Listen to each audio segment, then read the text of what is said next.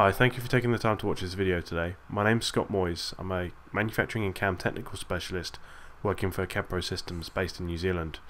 We support Autodesk CAM users in both Australia and New Zealand.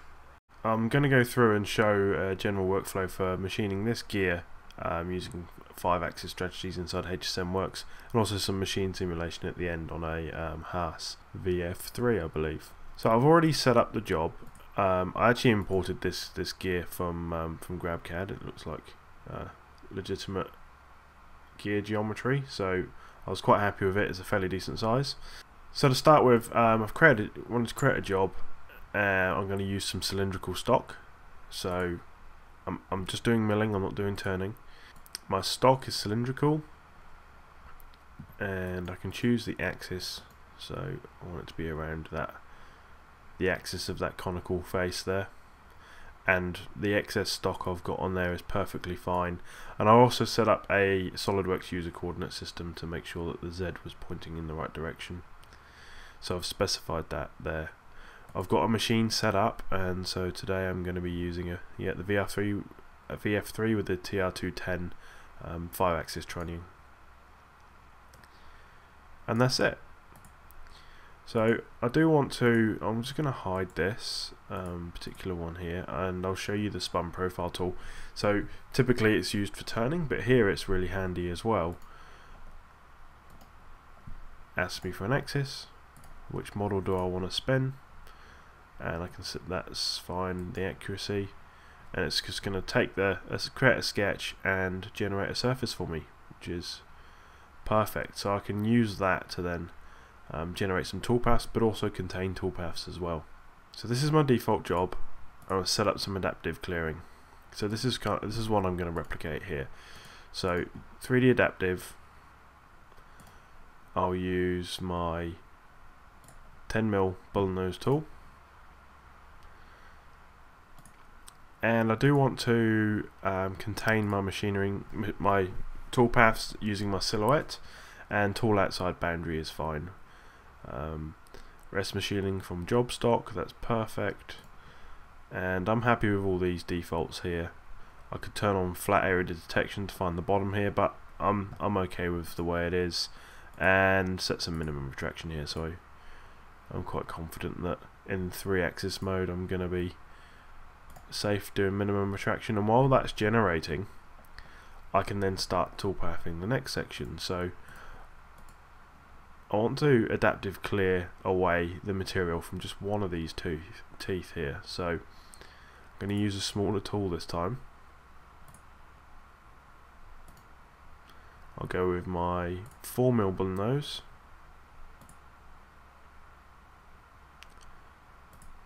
and my machining boundary I need to contain using edge selections. I'm going to turn off tangent propagation because some of the edges I'm selecting go across hard vertexes, and just start picking up these edges.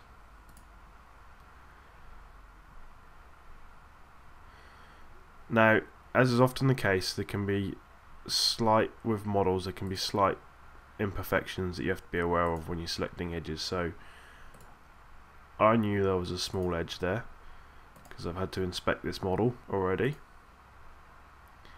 and just go around and complete the contour selection.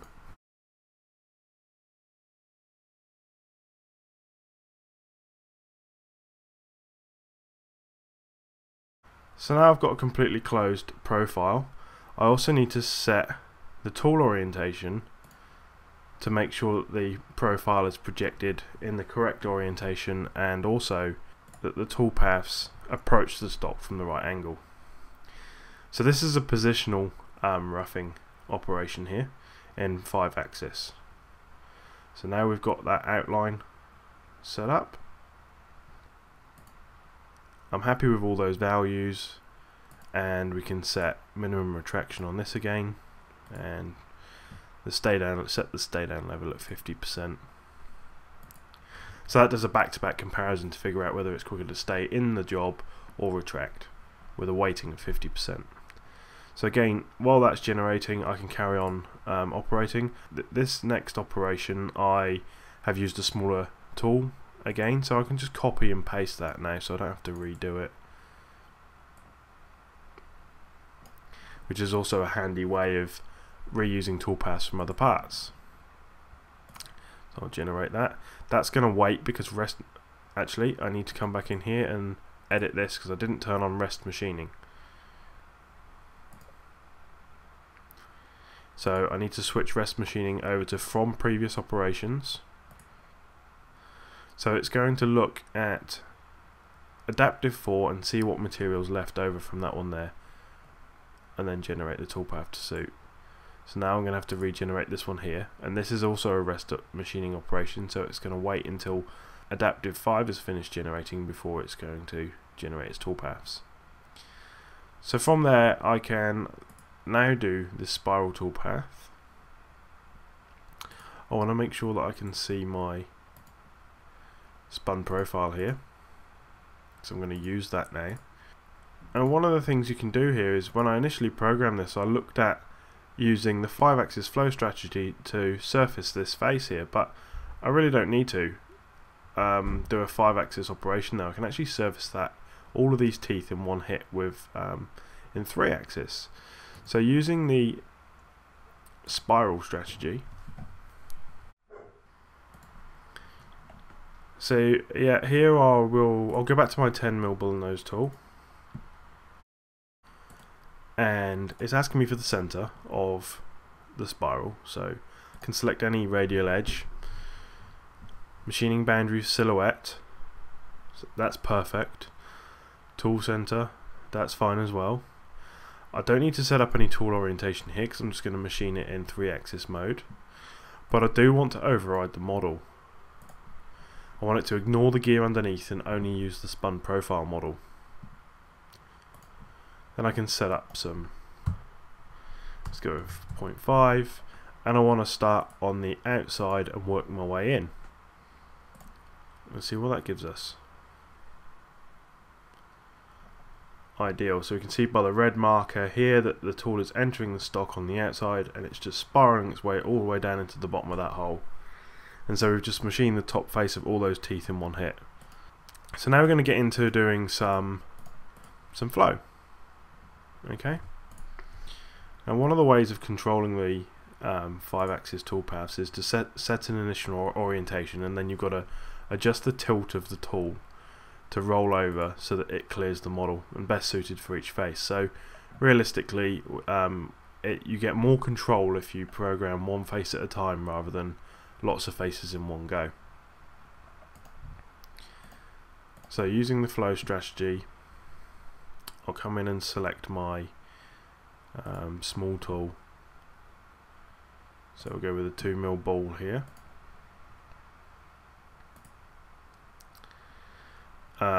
I don't want to have an override on my model, so it's remembered that setting from last time, but I do want to set a tool orientation, and I want to orient the Z-axis to be normal to that plane there, which is roughly tangent to the top of this curved surface of the tooth here, and you can see that now the Z-axis is normal to that plane.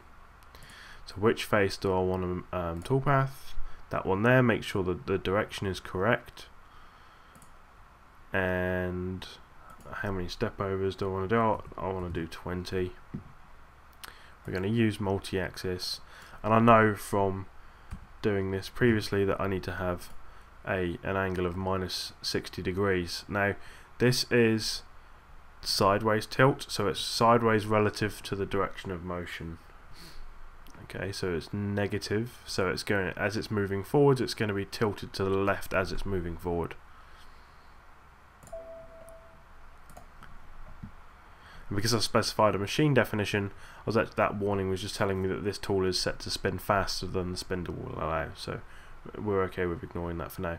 So there we've got it is a full 5-axis toolpath. We'll just simulate that quickly just so you can see the position of the tool. It's coming down and it's starting at the top and working its way down. Now we don't have to go and set up all of those options again. We can right click on it, duplicate, then edit this operation and just reselect the face. So we'll clear that out, select that face this time, and just change that to +60 degrees. It's going to generate the toolpath on this side.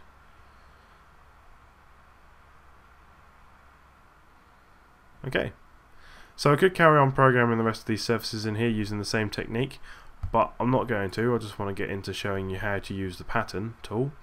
So effectively what we want to do is pattern these two roughing operations and these two surfacing operations. So with the toolpaths that we want to pattern highlighted, select pattern and switch to circular pattern, then specify the axis we want it to pattern around, and I think there's 21. Yeah, so you can see now really quickly we've suddenly got 21 instances of that group of toolpath, and although we spent quite a bit of time going through toolpathing just that one tooth, we've very quickly been able to apply the same toolpath to all of those teeth. If we get into stock simulation, we can very quickly start to compare the surfaced toolpaths relative to the model and do some validation. So it's going to give us any warnings on the holder hitting the job or the shoulder of the tool rubbing and so on and so forth. So we can see down here that it's all pretty good. It's just going to go through and here we go, we've started to get some errors here. So as you can see in the simulation, that the shoulder of the tool is actually rubbing against the job. So what about machine simulation? So right click on the job. I've already specified which machine I want to use, so we'll get into machine simulation and have a look. So we've got a Haas VF3 with a TR210 5-axis trunnion set up on the table. And the reality is so we're going to the adaptive clearing at this point, doing some high-speed machining. We don't need to simulate the 3-axis stuff, to be honest. We're only really interested in the 5-axis. So I'll stop this simulation. It's all good looking at that, but really the 3-axis stuff, we're only interested in doing stock simulation for that. So let's just have a look at the 5-axis flow and machine simulate that instead.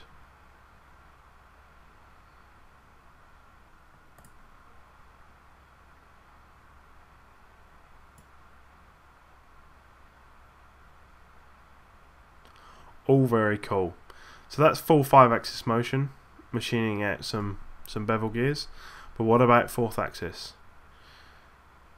Well, I've got another little part that we can show you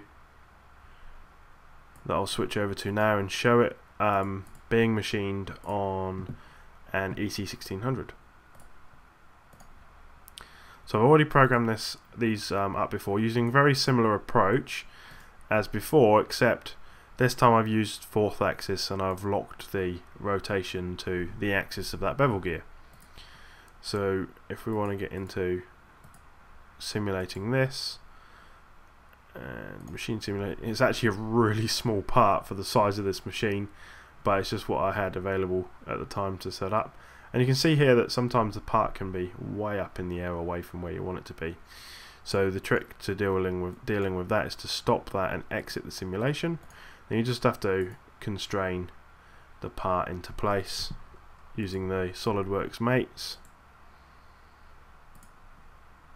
Go over parallel and set that as 6 inches.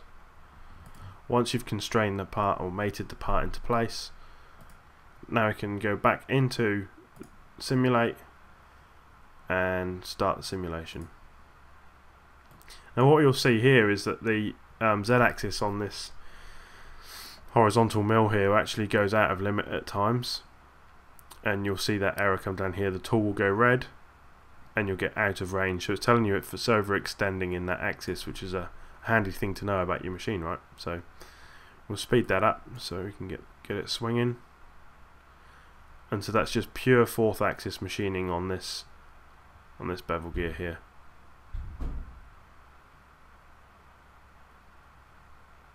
And that's it.